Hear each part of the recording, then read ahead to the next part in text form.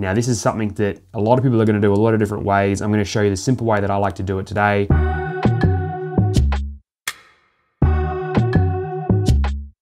What's good everybody, welcome back to the channel. Today we're going to be looking at how to color in between the lines in Procreate. All right, for starters, as you can see here on the iPad, I've got this cool little 13 design that I've drawn recently. I quite like it, but I've done it as a sketch. So the main point of this video is to show you how to color quickly and effectively within the lines you've created. So the first thing we're going to do is we're going to create a nice thick outline. So essentially what we're going to do, we're going to go to our layers panel on the top right. We're going to create a new layer above the layer which has the 13 on it here. And we're going to go ahead, select a nice inking brush, maybe a studio pen, get some black, and then we're going to go back into our layers panel. We're going to hit the little end and we're going to drop the opacity on our 13. This is really important because then once we do that and we're back on our newly created layer, layer 2 there, we're going to have a nice light outline of the 13 to create a nice thick outline over the top with.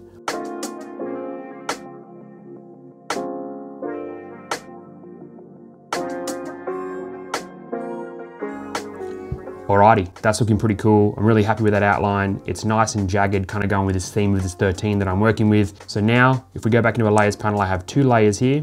Layer 13, which is our original sketch, and layer 2. I'm gonna go ahead and turn off the 13 there and I'm left with my nice thick outline.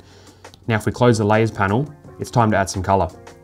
Now, the reason why I wanted a nice thick outline here is when I go back to my color panel at the top, I can go through and see all these ones I've created in the past, and I'm gonna go for a nice, maybe a really dark purple. I think it'd be pretty cool.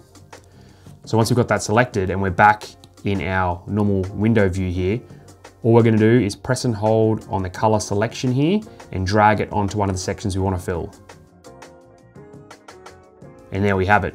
Super simple way.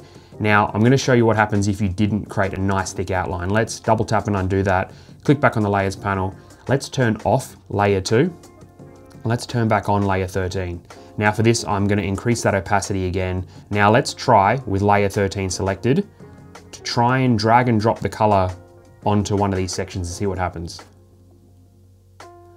And there we have it. Because as you can see here, that pencil I used, the 6B pencil, it's not a super strong, continuous line. It has bits where it cuts in and out. If that's the case, that color selection drop is just gonna color everything that it can until it hits a solid boundary. So in this case, when I do it, it colors everything, which isn't ideal. That's why if we go back and turn on layer 2 there with our newly done outline on it, this outline is continuous. It starts and stops and there's an internal area which is constrained by that outline. So all we have to do again is drag and drop that color onto there and we're good to go.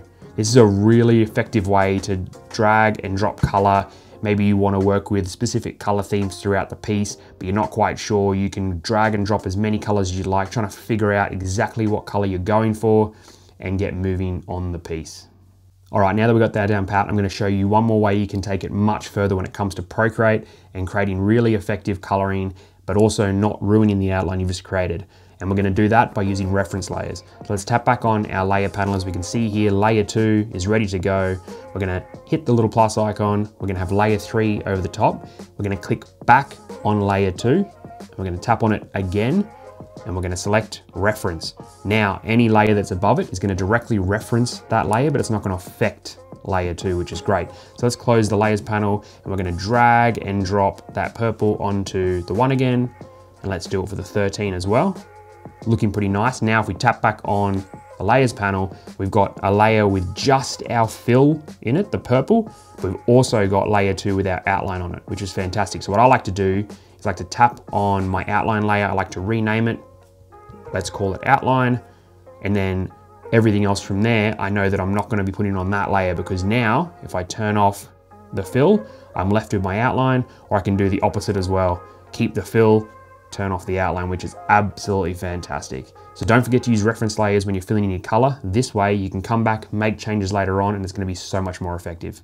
And the final piece of the puzzle I want to show you today when it comes to coloring within the lines in Procreate is using clipping masks to color over the color you've just laid down. Let's have a look. Let's tap on layer 3. That's the fill we just put in just then. We can turn it on and off. Fantastic. But now if we want to put some shading in there, we want to be as effective as possible. We want to do it nice and quick, but we only want to affect what's on that layer. Very simply done. We're going to hit the little plus icon again, layer 4. We're going to tap on layer 4 and we're going to select clipping mask. Now this is kind of the opposite of a reference layer. Now the clipping mask is only going to be affecting what's below it. So let's go ahead and select maybe a lighter purple and maybe an airbrush so we can create a nice little shade down, create it nice and big. Now watch what happens here. When I go ahead and start shading, you can see that light purple coming across the top.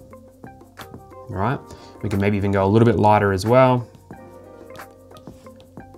And then we're getting this nice gradient happening. And maybe we'll even drop a black in as well down below it, just to create that nice illusion there. Now I've got this really amazing gradient, and let's go back into a layers panel and see what it looks like. Perfect. Now everything is separated. We still have our outline, we still have our main color, and then we have everything else we've done on top of that, which is absolutely fantastic. This way, again, you can make adjustments on the fly as you continue to move through your pieces. You can imagine when you start doing a lot of Procreate work, you're gonna get pieces that have a lot of layers in them. So this is a great way to keep track of everything and be able to go back in and make subtle changes without affecting the whole entire piece. And that's it. They're 3 tips of how you can color very effectively, how you can stay within the lines within Procreate and create some absolutely amazing art. Get out there, enjoy, and I'll catch you in the next video.